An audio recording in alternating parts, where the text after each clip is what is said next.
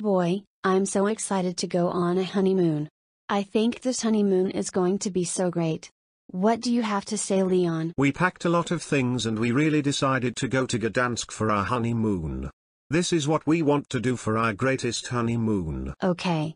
Let's go. So Leon, before we go in the train, I'm so hungry. Maybe we can go to McDonald's for our morning breakfast. Sure. Let's find out what's going on at McDonald's. Welcome to McDonald's. How may I take your order? Me and my wife would like to order McToast and fries and Coke, please. Okay. Come in right up. So Leon, let's get inside the Pendolino. That way, we will be safe to go to Gdansk City.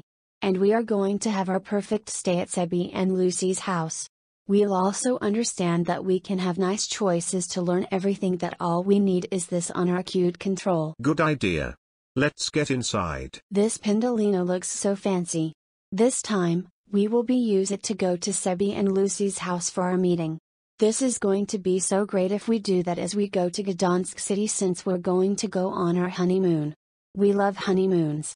And I tell you, Leon, this is going to be so super exciting if we go on our honeymoon, so believe me for that. Okay, I trust you. As I realize we're going to be so kind for them.